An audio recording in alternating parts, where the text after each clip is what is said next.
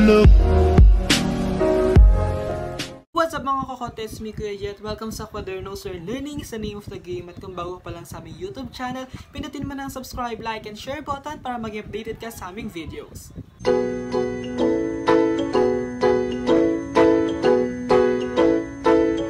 What's up mga Kokote? Another educational vlog na naman ng ating tatalakayin at pagpapatuloy natin ang ating business math. Ayan. So, in our previous vlog, we discussed about the compound interest. And for this educational vlog, we will discussing the three kinds of rates. So, what are the three kinds of rates? So, first of all, we have the periodic rate or denoted by small letter I. Periodic rate is a rate used to compute compound interest factors and it is equal to the interest rate divided by the conversion period. Second, we have the nominal rate or denoted as capital letter J. Nominal rate is stated annual rate of interest when the conversion period is other than a year. And third, we have the effective rate or denoted as a small letter E. Effective rate is an annual rate of interest when the conversion period is only 1 year. So, ano nga ba yung formula natin para sa effective rate or yung small letter E natin? So, effective rate is equals to 1 plus the nominal rate or the capital letter J is divided into letter M. Bago, i-erase din natin siya sa M and then we minus it to 1 and then we multiply it to 100. So, ito siya. Yan. So, let's take a note in pag tayo ay naka-encounter ng isang effective rate. So, when interest is compounded annually, E is equals to J. Or yung effective rate natin is equals to nominal rate. So, when it is compounded more than once a year, our nominal rate, our effective rate is greater than our nominal rate. So, mas malaki yung effective rate natin.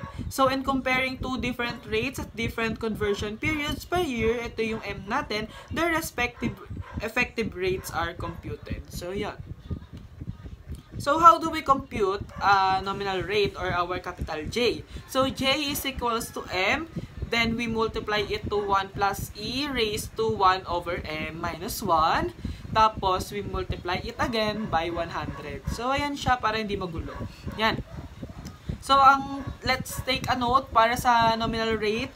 In any investment problem, if the rate is not specified as nominal or effective, it is assumed the given rate is nominal. Yan. Kapag daw hindi nasabing nominal or effective siya, matik na daw na nominal siya.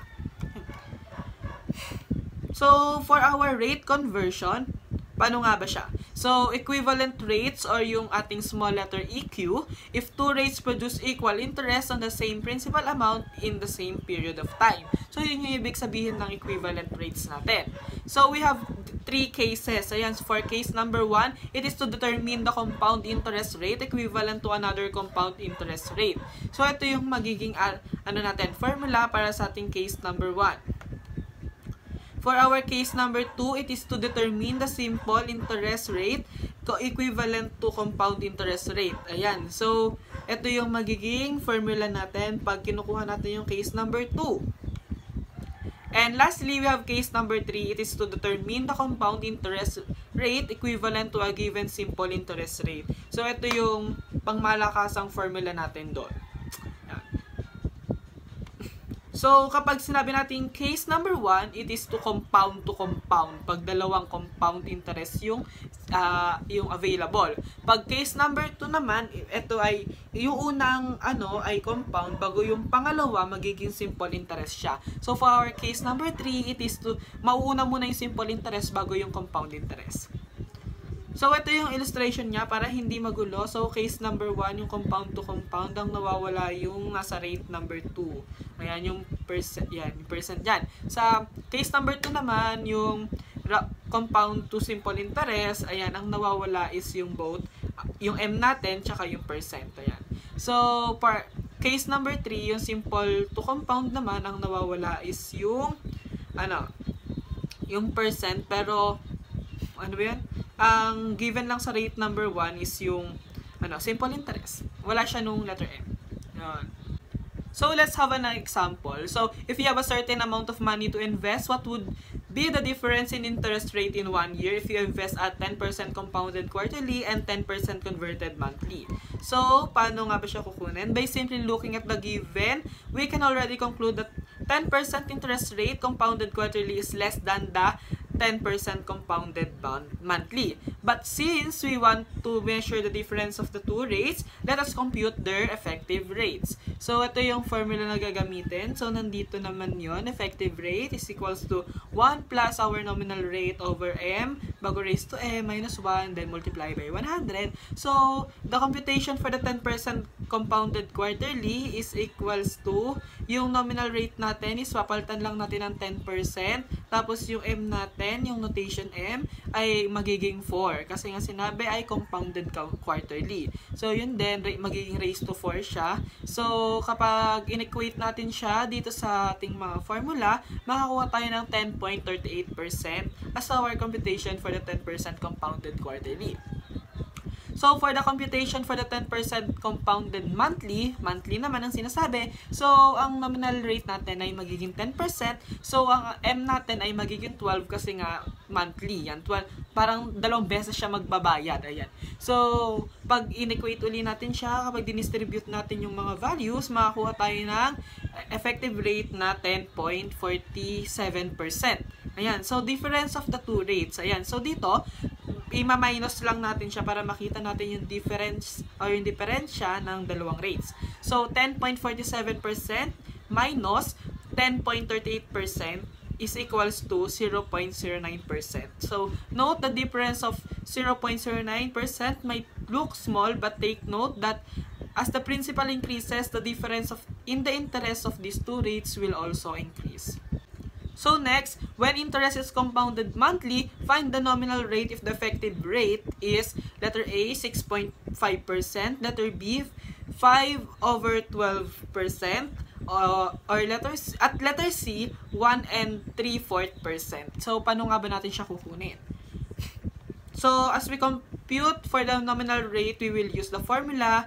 Ito, nominal rate is equals to m multiplied by 1 plus effective rate raised to 1 over m minus 1 multiplied by 100. Yan. So, ang magiging, ay ganyan, parang sa-substitute lang natin yung mga given na effective rates. Ayan. So, yung sa letter A, magiging J is equals to 12 multiplied to 1 plus 6.5% raised to 1 over 12 minus 1. Ayan. Bago times 100 is equals to 6.31%. Yan. So, parang, pinalitan lang natin yung value nung letter E. Lagay lang natin. Sabi naman, ginawa natin siyang 5 over 12%, bago raised to, 1 is 112. Ayan. So, ang magiging value niya is 0.42%. Tapos sa letter C, ginawa natin siyang 1 and 3/4%. So, ang magiging nominal rate niya is 1.74%. So, ganun lang siya kasimple. Basta kaya mo siyang i-analyze kapag binasa mo na yung problem na yun. So, number 3 example, we have if term is 15 months, what rate compounded quarterly is equivalent to 12%? So, yung A natin ay hinahanap ang simple interest, tapos yung B natin hinahanap ang compound semi-annually. So, for this one, ang gagamitin natin is yung case number 3. Yan. So, rate is equals to M multiply by 1 plus R sub S times T bago raised to 1 over N minus 1 multiply by 100. Ayan. So, ito, yung M natin is 4 kasi nga quarterly. Tapos, yung papapalitan lang yung rate natin ng 12%. Tapos, yung time natin is 15 months. Tapos, yung ating 1 over N is equals nga, diba, sa time times, yung M natin na which is 4. So, magiging 1 over 1512 times 4 siya. Minus 1 times 100. So, ang bali, magiging sagot natin is, rate is equals to 11.34%. And that's it. And for our case number, for our number 2 question, yung hinihingi na compound annually. So, ang hahanapin natin ay yung case number 1. So, case number 1 yung given. So, equivalent rate is equals to ME, ito yung formula nun, di ba? Ayan, nandiyan naman. So, ang magiging ME natin is yung 4 kasi nga quarterly pa rin.